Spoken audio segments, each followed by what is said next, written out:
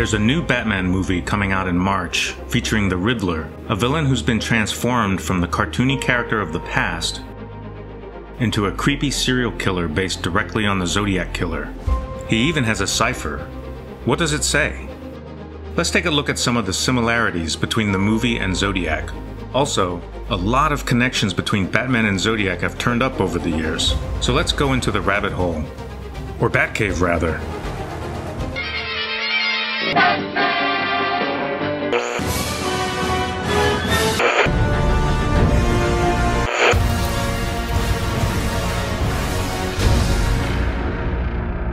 In August of 2020, a teaser trailer was released for a new Batman movie. It features a new version of the Riddler character, and people immediately recognized how much he resembles the Zodiac Killer. His costume is very similar to what the Zodiac was wearing at the Lake Berryessa attack. In the car attack in the trailer, you can see the Riddler's writing on the side of the car. It brings to mind the Zodiac's writing on the car door at the Lake Berryessa attack. The Riddler has a line that resembles part of Zodiac's 13-hole punch card. What is the price for your blind eye? Riddler's card says, "From your secret friend," which is very similar to Zodiac's Halloween card, which says, "From your secret pal." I feel it in my bones, you ache to know my name, and so I'll clue you in. But then why spoil the game? Happy Halloween. Inside the Riddler's card is a cipher, one of Zodiac's hallmarks. Promotional art for the movie shows the Riddler with a crosshairs symbol similar to Zodiac's. The symbol on his costume also resembles Zodiac's crosshairs. More trailers have come out with additional scenes of Riddler and his creepy clues. Bits of Riddler's cipher and writing also appear in some other promotional material. The Zodiac vibe for the movie is not accidental, according to the movie's director, Matt Reeves. In the case of the Riddler, I was inspired by, and like the Zodiac, who's a very famous serial killer here, who was never captured. And he would communicate through, frankly, through ciphers and riddles. The Zodiac case itself has an unusual connection to the Riddler. In the FBI Zodiac case files, there's a document examination request for suspicious slips of paper found at a Marine base in November of 1969. The slips of paper said, "Gunny Kramer, this is the Zodiac." And, "Dear Jim, here I am again, the Zodiac and the Riddler." the FBI files go on to say they couldn't establish any links between those notes and the Zodiac case. I wonder what those notes say. Let's take another look at the Riddler's cipher from the new movie. Inside the card is a riddle. "What does a liar do when he's dead?" Then there's a series of cryptic symbols. After the trailer came out, it didn't take long for fans to solve the cipher. Andrew Lane solved it and tweeted his thought process. First, he plugged Batman into the first part, since Riddler might mention Batman directly. But it makes the second part look like this, which doesn't make much sense. So Lane noticed these repeating symbols in the first part, and guessed they might stand for E, since it is the most used letter in English. Then he looked at these repeating symbols. They repeat consecutively in the second part, so he guessed they stand for L, since LL is the most frequent doubled letter pattern in English, showing up in very many words. Then, using the riddle as a clue and some trial and error, he figured out the rest of the substitutions, which give the final answer. "He lies still." Another solution was given on Twitter by Mike Selinker. He used a similar trial and error approach, working through some possibilities that fit the repeating patterns in the cipher until arriving at the same answer. He lies still. Since the cipher is so short, I tried to see if other solutions fit and came up with these. There are a lot of them. They all fit the Riddler's ciphertext, but most of them don't make sense when compared to the clue. None of them seem better than, "He lies still." Can we use codebreaking tools to solve this short cipher? First, we need to transcribe the symbols. Let's replace the weird symbols with normal letters like this. So now we have a ciphertext we can use in codebreaking software. Let's try Edwin Olson's online cryptogram solver. If we add the missing word break to the ciphertext, the solver gets the correct answer right away. But without knowing the solution ahead of time, we wouldn't know that there was a word break there. Without it, this solver still gets close. Belies still appears among the answers. The solver has a mode called Patristocrat, where it can try to guess where word breaks appear. But it doesn't settle on a good solution this way. Johan Allen's site, boxandtrick.com, has a cryptogram solver.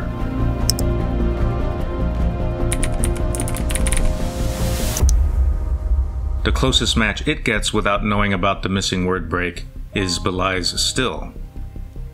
When we add the missing word break, the right answer appears. Tyler Aiken's solver at rumkin.com has a similar result.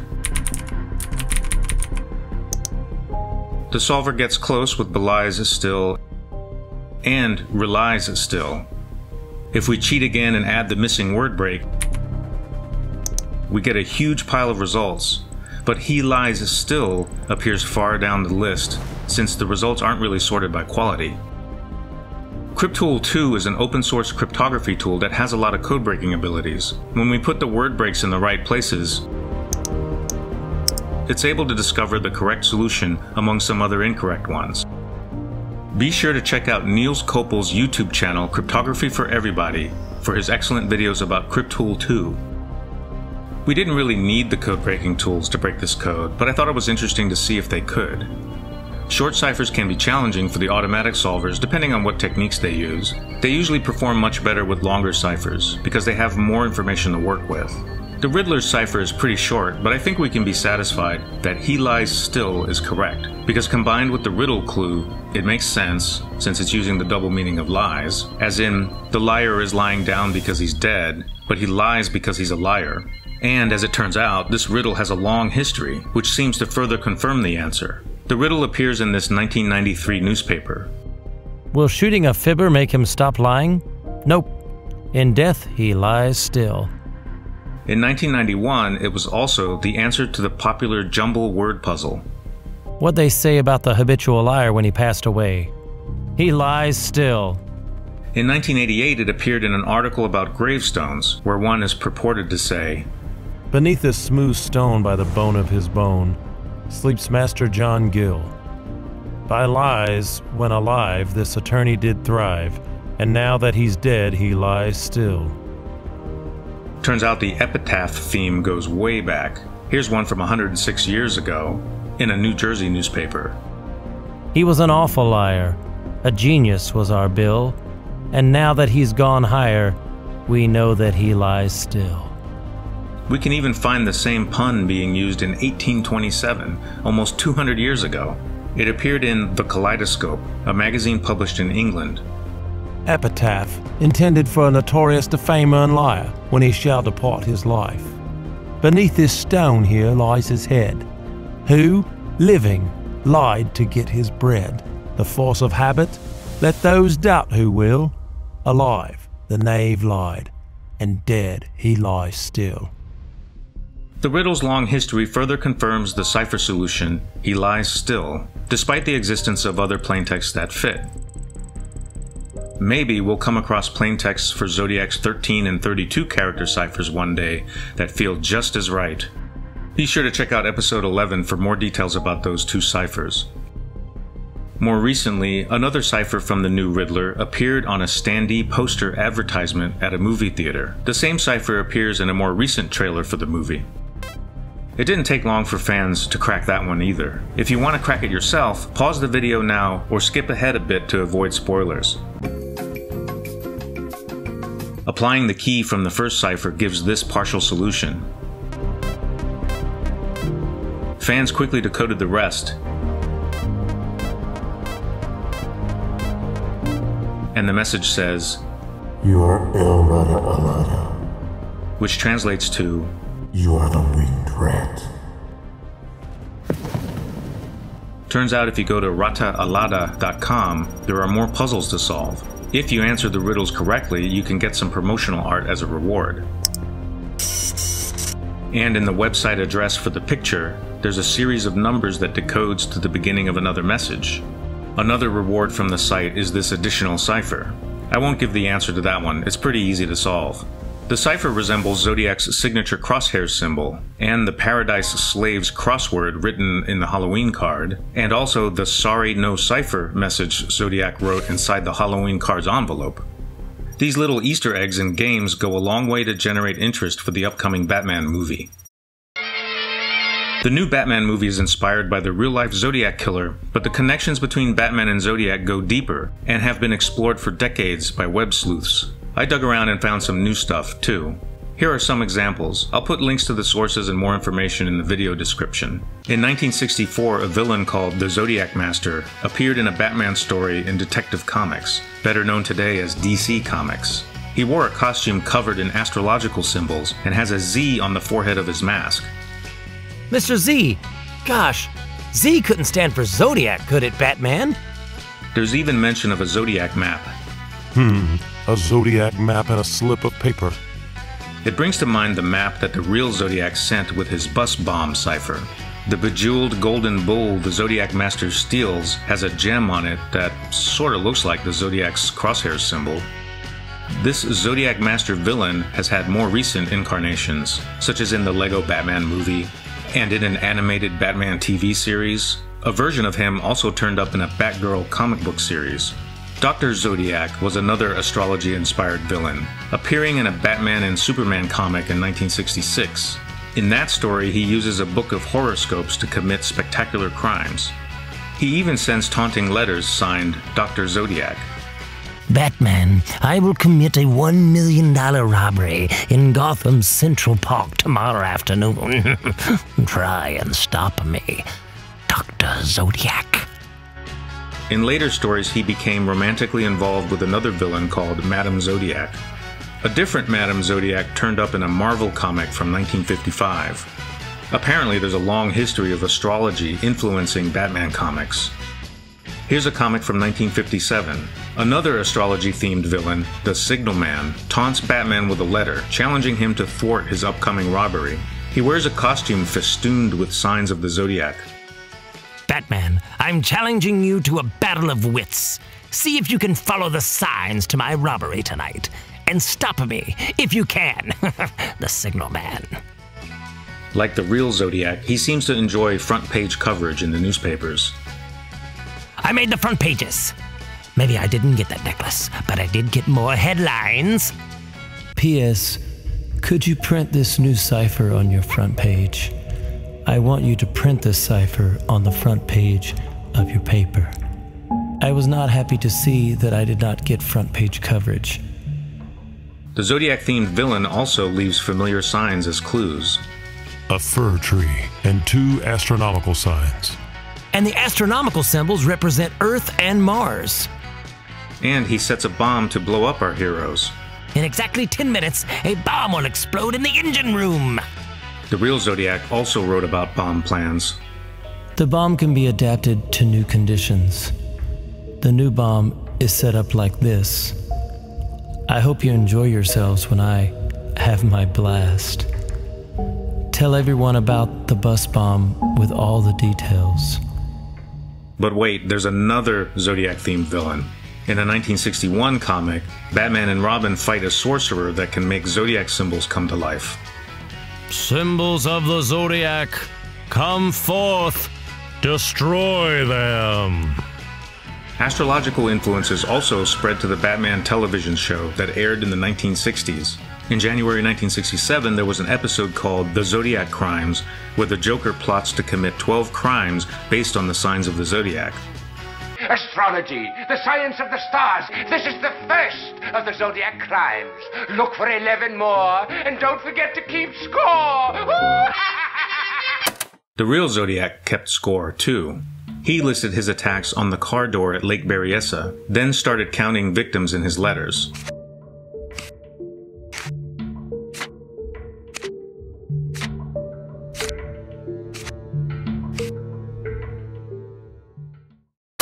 You may be planning a crime for each sign of the Zodiac. This is Batman speaking. When Batman says, "This is Batman speaking," it reminds me of all the times Zodiac said, "This is the Zodiac speaking." So many of his letters started out that way. And dead or alive, you're too late to stop the next theft of my criminal Zodiac. Oh, Pengy, then I really need your help. To do what? To terminate Batman once and for all, while I conclude my Zodiac crimes. The Joker in the Batman TV series was played by actor Cesar Romero, who also played a character in the Zorro TV series. Zorro makes the sign of the Z. And back in 1939, he played a magician named Radini in the movie Charlie Chan at Treasure Island. You are a magician named Radini. Many people have speculated that this movie might have inspired the real Zodiac Killer because of some interesting parallels with the case. It features a villain called Dr. Zodiac who leaves a threatening note. Look, Pop, the radiogram was on the floor. Sign of Scorpio indicates disaster if Zodiac obligations ignored. Unsigned. Zodiac? Can't escape Zodiac. Goodbye, my love. Paul.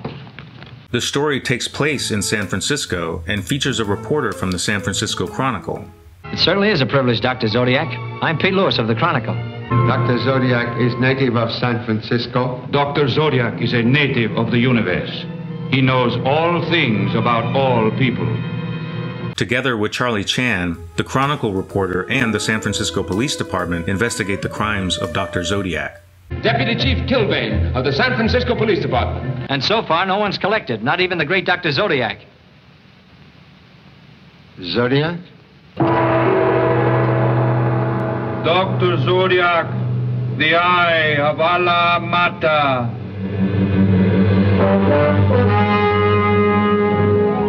Mr. Chan, I am honored. Dr. Zodiac, man of great ego, enjoys using power to dominate lives of others. Criminal egotists find pleasure in laughing at police.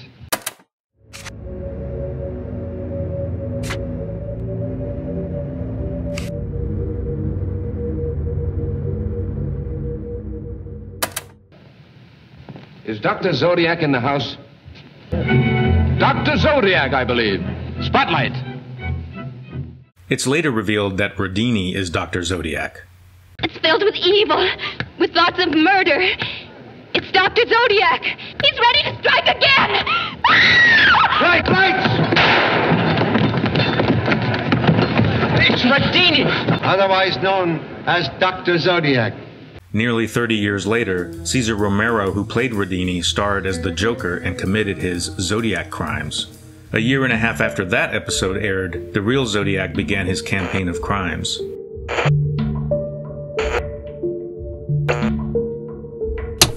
Did Zodiac get his ideas from that old movie or the TV show, or is it just a big coincidence? Batman wasn't the only comic book superhero plagued by Zodiac-themed villains. Even your friendly neighborhood Spider-Man was faced with Mr. Zodiac, a villain who could transform into all the Zodiac signs. Back in 1945, Superman fought the Battle of the Zodiac with an evil astrologer. Evil astrologers seemed to come up all over the place. An issue of Detective Comics in 1954 had a Roy Raymond TV detective story featuring a scamming astrologer. How would you like me to read your fate in the Zodiac? A 1970 comic has the Avengers fighting an entire gang called Zodiac. I'm back in Zodiac's good graces again. Their stories feature a powerful artifact called the Zodiac Key. Return the Zodiac Key to me.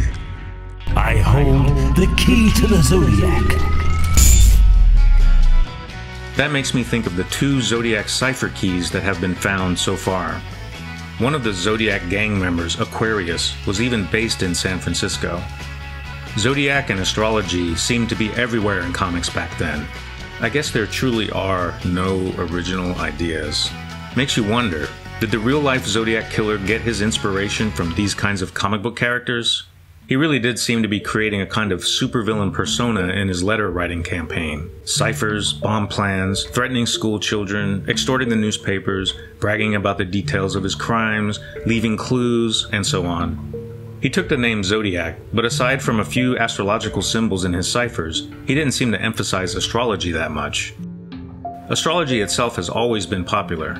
You can really see that in the old comics, not just in the astrology-themed characters, but also stuff sold in the advertisements, such as Zodiac rings and pendants, Zodiac social security plates, Zodiac decals, Zodiac-specific catalogs, Zodiac stamps, Zodiac blacklight posters, and Zodiac necklaces. For some reason, these are called slave hoop necklaces. That stood out to me because Zodiac often wrote about his collecting of slaves. But what is a slave hoop necklace? Someone please tell me, because I couldn't find any information about that. Clearly, it's hard to escape the influence of astrology in popular culture. We found many Zodiac-themed characters from the old comics, but there are more specific comparisons we can make with elements of the real Zodiac Killer case. In a 1942 Batman comic, the Joker poisons some cigars. Yes! They contain ammonium nitrate. Heated, it forms laughing gas! In the Zodiac Killer's letter from November 9, 1969, he describes his detailed bomb plans and includes ammonium nitrate in the recipe. Take 1 bag of ammonium nitrate fertilizer. Science kits were popular back then. This advertisement shows a lot of scientific gear for sale, including a photoelectric relay, an electronic switch that is sensitive to light. This too is mentioned in Zodiac's bomb designs. 1 photoelectric switch. In his letters, Zodiac refers to his bomb as his death machine. The death machine is already made. The villain in this old comic also has a death machine. So that's their death weapon? The fighting men knock over the death machine. A few old comics mention the word crack-proof. Don't you know this joint is crack-proof? Ayo! It ain't crack-proof. The real Zodiac boasted on this card, I'm crack-proof. And in this letter, like I have always said, I am crack-proof. In this 1953 Batman comic, there's an article called Fingerprint Forgeries. It's about how criminals have tried to fake fingerprints to fool the police, or to remove their own fingerprints somehow. It says one criminal made gloves and glued fake prints to the fingers. Zodiac mentioned a similar technique in one of his letters. I have left no fingerprints behind me. I wear transparent fingertip guards. 2 coats of airplane cement coated on my fingertips. Quite unnoticeable and very effective. Maybe he developed that technique based on ideas from the comics, but there are other references to it. This 1961 newspaper reported on a gang of robbers who were caught after they robbed a supermarket. Police found a car used by the gang and discovered pieces of model airplane cement used to cover fingerprints to prevent leaving fingerprints. Clever, but not clever enough, since police did end up finding a fingerprint on the bits of glue. Zodiac liked to start out his letters by saying, "This is the Zodiac speaking."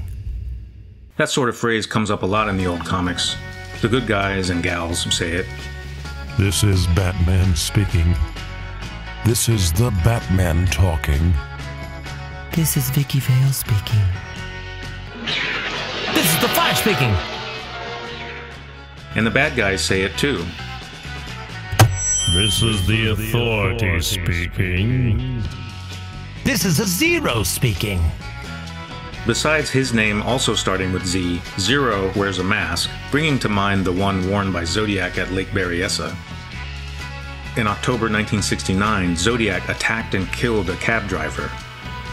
Batman is shown attacking a cab driver in this comic from 1939. Help! The devil himself! In this story, our heroes are investigating clues in the form of ranch branding symbols. They bring to mind the strange symbol from Zodiac's Halloween card, and speculation that it's connected to cattle branding of some kind. Zodiac's iconic signature is the crosshairs symbol. It appears all over his letters and ciphers. It's not surprising that we can find similar symbols in old comics, like in ads for BB guns, and a toy rocket ship with a bomb sight that looks pretty close to Zodiac's symbol. But a closer resemblance to the real Zodiac is this Batman story from 1964. The villain paralyzes our heroes by first branding them with a crosshairs symbol. And encircle X on the forehead of my mask, glowing like cold fire. Robin, the same sign is appearing on your forehead. This is yet another reminder of Zodiac's Lake Berryessa costume. And, big surprise, we can find another villain whose costume reminds us of Zodiac's. Back in 1939, Batman faced the Monk. Instead of a crosshairs, he had a skull and crossbones on his costume and on his hood. When we look for something specific like this, it sure does seem to turn up everywhere.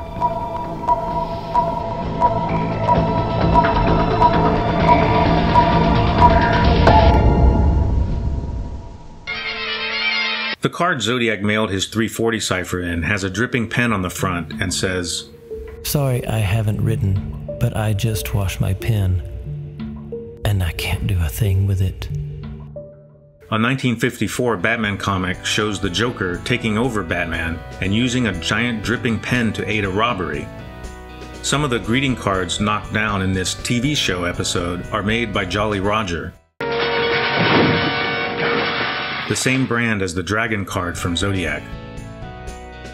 There's also a scene with Greek letters on the chalkboard. Gosh, Bruce, Greek is still Greek to me. It's Greek to a lot of Greeks, too. Some of them match symbols Zodiac used in his ciphers.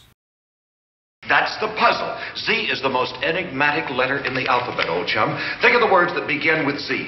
Zigzag, zither, Zodiac. In his letters, Zodiac makes many references to the Mikado, the comic opera by Gilbert and Sullivan. His letter from July 26, 1970, paraphrases the Little List song from the opera, sung by the character Coco, the Lord High Executioner. As someday it may happen that a victim must be found, I've got a little list of society offenders who might well be underground and who never would be missed, Some Zodiac researchers believe Zodiac's version of the lyrics more closely matches the version of the song performed by Groucho Marx. And that singular anomaly, the girl who's never kissed, I don't think she'd be missed. I'm sure she'd not be missed. Nearly 4 years later, Zodiac sent a letter where he references the Exorcist movie. I saw and think The Exorcist was the best satirical comedy that I have ever seen. He includes another excerpt from the Mikado, this time from the song Titwillow. Then he plunged himself into the billowy wave, and an echo arose from the suicide's grave. Oh, willow, titwillow, titwillow. In the 1960s Batman TV show, the Penguin sings a different version of that song. Bachelor's life is a life for me. Titwillow, titwillow, titwillow. A bachelor's life is a life for me. Titwillow, titwillow, titwillow. The villain from a different episode sings a song to the tune of another Mikado song, A Wandering Minstrel. A helpful minstrel I, when I see folks in trouble, then I come on the double, with counsel both soothing and wise, with counsel both soothing and wise. Why did Zodiac reference the Mikado so much in his letters? What was his connection to it? Was he involved in musical theater, or was he just a fan? There's been so much speculation around this topic. Here's another unusual Batman connection to Zodiac. The Zodiac brand of wristwatches have been noted for their name and for using the same crosshair symbol. Their Olympos model, available in the early 1960s, has been nicknamed the Batman Watch, or Bat Watch, because it resembles Batman's mask. After seeing all of these comic book references, it makes you wonder, was the real Zodiac Killer building his villainous persona the same way a writer conjures up stories for these old comic books? Many others noticed some of these connections and speculate that Zodiac may have been inspired by things he picked up from the popular culture in his day, such as comic books, detective stories, films, and other entertainment. Or maybe these are all just meaningless coincidences. After all, if you look at anything long enough, you'll find all sorts of connections. You've lost your mind. You've lost your goddamn mind, Charlie! Those old comic books and detective stories also have deep connections with cryptography. Here's a comic from 1952 where Batman and Robin fight a villain called Mr. Cipher. But only his name is interesting, he doesn't really do any crypto.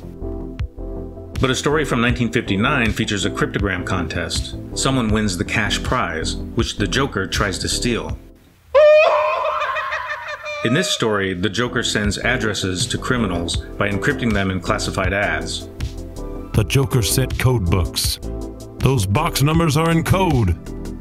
Morse code, invented by Samuel Morse back in 1837, is a way to transmit information using only short and long pulses. It turns up a lot in Batman comics.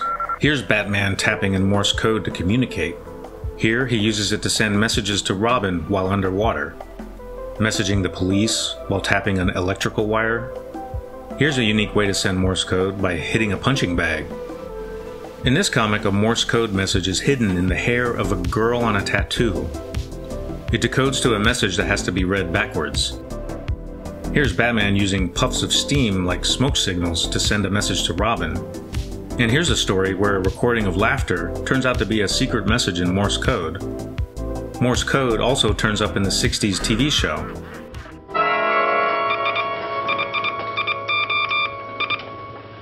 Morse that code?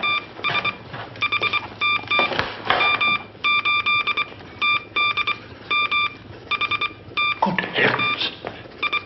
In the Super Friends cartoon, Batman and Robin communicate using bat code, which looks like Morse code using lights.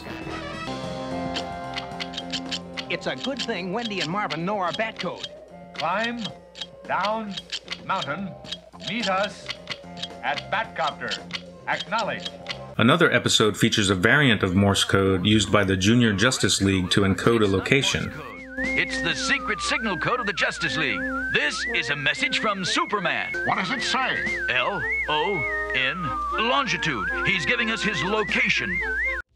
Here are some ads from 1967 for Saturday morning cartoons, with a new special feature.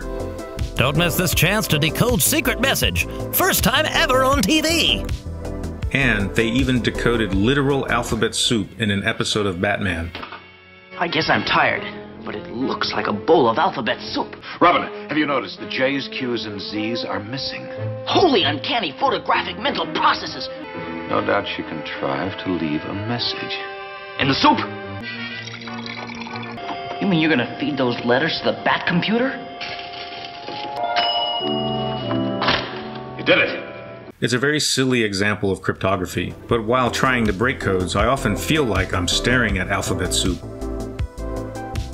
Some people wonder if Zodiac got some of his cipher symbols from hobo signs. These unusual symbols were left by migrant workers to give others important information, without drawing too much attention. This Batman and Robin story from 1963 features them discovering and deciphering hobo signs. Some hobo signs look like Zodiac symbols. This one looks just like Zodiac's signature. As a hobo symbol, it reportedly means, "People here are rude and do not give." Part of Zodiac's weird symbol from the Halloween card looks like a hobo code for, "Here live friendly people," at least according to the Encyclopedia of Western Signs and Ideograms. Cryptography storylines were popular in other comics besides Batman. Here are some from Wonder Woman comics in the early 1940s. In this story, a character uses invisible ink to hide a code key on her leg. This one features a stolen code key used to decrypt a message. In this strip, a colonel dictates in some kind of code that sounds like nonsense words. Another Golden Age comic book hero, Green Llama, features some cryptography. Here he receives and decodes a cryptogram. Back in 1953, there was an issue of World's Finest Comics, which had an interesting story called The Australian Code Mystery. It was about a code expert who goes to Australia to investigate someone stealing and transmitting secrets from a military base. The transmissions are recordings, sped up many times to sound like gibberish. After slowing them down, they just sound like music, a girl singing and a violin playing. But the code expert uses frequency analysis to unlock the secret messages hidden in the music. The notes of the girls singing decrypt as decoy messages, while the violin's notes decode as the real secret messages. Back in the 60s, there were promotional tie-ins with the Batman TV show. The Winn-Dixie grocery store had a contest where you could win money. If you brought your cartoon card to the Batman decoder at the store, you could see what you might have won. Some stores, like Loblaws, who ran the same contest, also gave away free Batman code cards, which featured a simple substitution key used for secret messages in the Batman fan club. Kids could send away for memberships in the Batman fan club to get goodies like the code card, pins, and badges. One of the comic book series Batman appeared in was called All-Star Comics, which was first published back in 1940. It was famous for introducing Wonder Woman for the first time in 1942. The series featured the first superhero team called the Justice Society of America, and it had a fan club called the Junior Justice Society of America. Kids could send away for a membership, which would come with goodies like a letter, badge, decoder wheel, comic book, and a membership certificate. The decoder wheel works as a key for substitution ciphers. Plaintext letters are printed on the outer ring. Cipher symbols are printed on the inner ring. There's a superhero associated with each key. Hawkman, Sandman, Dr. Midnight, Starman, Atom, Spectre, Dr. Fate, Johnny Thunder, Wonder Woman, Superman, The Flash, Green Lantern, and of course, Batman. Turning the wheels rotates different heroes into the window on the back, so the wheels will line up differently based on which hero you pick. Thus, each hero has their own code, or substitution key. The cipher symbols are made up of a Greek alphabet and 2 astrological symbols. The symbols are pretty interesting because Zodiac uses a lot of them too. Many secret messages using those symbols were published in the comics, and fan club members who received the decoder wheels could unlock the messages. The fan club had a 2-year hiatus but came back in 1947, announced with ads like this, where kids could send away for memberships and get a new secret code chart. The new code chart uses numerical ciphers instead of the symbolic ones used before. Each column is a different substitution key related to a superhero. Many secret codes created with those keys appeared in the comics. So a club member, armed with their decoder card, could quickly unlock the messages by looking up the key based on the superhero. And sometimes the stories would break the fourth wall and mention readers sending in messages using the numerical codes. This letter from a Junior Justice Society member reached us today through the editor of All-Star Comics. It's in the Green Lantern Code and may have a bearing on this case. Other heroes also had fan clubs with secret codes. The superhero Green Llama often appeared with secret messages for members.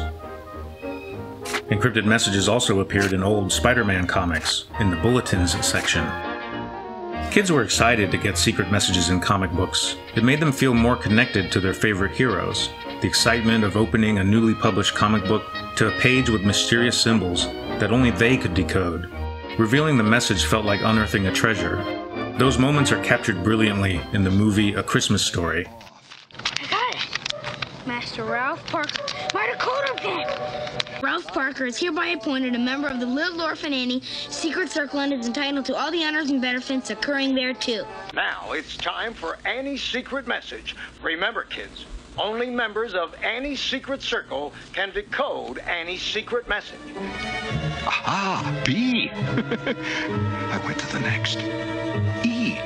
The first word is B. S. It was coming easier now. Be sure to drink your Ovaltine. Ovaltine? A crummy commercial? Son of a bitch. Those fan clubs really showed how popular cryptography toys were in those days. Here are some other examples I found. This is a secret decoder from 1966, during the popularity of the Batman TV show. It was used to decode secret messages, like these riddles from the Riddler. They are simple grill ciphers. Here's how it works. This puzzle asks, why does Batman drive to the Batcave? You line up the decoder card on top. Then the answer peeks through the squares. It's too far to walk. Many ads for Silly Putty promoted its crude ability to make secret codes, since it could make mirrored impressions of a message. Here's a small ad for a secret agent code book for reading and writing secret messages. I couldn't find any more info about it. I wonder if anyone can dig up a copy of the code book. Here's a similar ad for a secret code you could mail order. The ad calls it unbreakable. Bazooka Bubblegum sold this secret code set, which came with a codograph, code machine, and invisible ink. Here's another ad with a similar codograph, claiming to have over 1 million code possibilities. Made by the ARM Company of Chicago, Illinois, it looks like a simple decoder wheel that can set up a variety of substitution cipher keys. Looks like you can use it to decode Morse code as well, since dots and dashes are printed with the letters and numbers. Here's an ad from Popsicle, showing rewards kids could earn by saving up ice cream bags and mailing them in. One of the rewards was a Junior G-Man secret code kit. Instead of the usual code wheel, it was a slide rule. This Dick Tracy slide rule looks very similar. Basically, you can create substitution keys by sliding an inner piece of wood to line up the plain and cipher alphabets you want. Popsicle also sold an interesting toy called the Cowboy Boot Ring. It was a little plastic cowboy boot-shaped ring that came with a magnifying glass, compass, a brand that can be used as a stamp, a hidden chamber, and a secret code sheet. The code sheet is interesting because it was a substitution code that used symbols instead of letters, and some of the symbols resemble Zodiac's ciphers, including the iconic crosshairs or crossed circle symbol. Another similar cowboy-themed substitution code appeared in Francis Keene's Secret Code Book for Boys and Girls, published in 1950. The so-called cowboy code has some symbols that also resemble Zodiac's cipher symbols. Be sure to check out Richard Bresson's site, which has an interesting collection of vintage crypto toys. The link's in the video description. Secret codes and codebreaking were such popular topics in those wartime and post-wartime days. So popular, in fact, that sometimes entire articles about secret codes were included in comic books. This issue of Detective Comics from 1948 has an article called Secret Codes Can Be Fun, written by Henry Lysing. It describes the tic-tac-toe code, or pigpen cipher, hiding messages using Native American language, the rail fence transposition cipher, and invisible inks. The next issue had another Secret Codes article by Lysing, this time about hiding messages in plain sight, known as steganography. A few issues later, another Henry Lysing article appeared called Secret Codes Are All Around You. It described Pig Latin, secret information in price tags, and shorthand code. Henry Lysing was also known for publishing a book in 1936 called Secret Writing. The book contains descriptions for an interesting variety of codes and ciphers. Henry Lysing was the pen name of a crime story writer and editor named John L. Nanovic. This article calls him an expert on codes and cryptograms, and he says, I'm just a Palmerton boy who made cryptograms, ciphers, and codes while other Southbenders capitalized on end runs and line plunges. He's also known for co-creating Doc Savage, a famous hero character from the pulp magazines in the 1930s and 40s. A 1952 issue of Detective Comics contained an article, The Most Mysterious Book in the World, about the famous undeciphered book, the Voynich manuscript.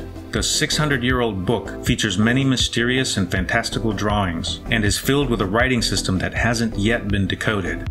The comic book article was written by David Kahn, best known for his comprehensive book about crypto history, called The Codebreakers. Yet another article about secret codes appeared a few issues later. This one was written by Bob Lanza, a writer I can't find much info about. Maybe Bob Lanza is just someone's pen name, like Henry Lysing was a pen name for John Nanovic. Lanza's article is a brief summary of the interesting uses of various codes and ciphers in history.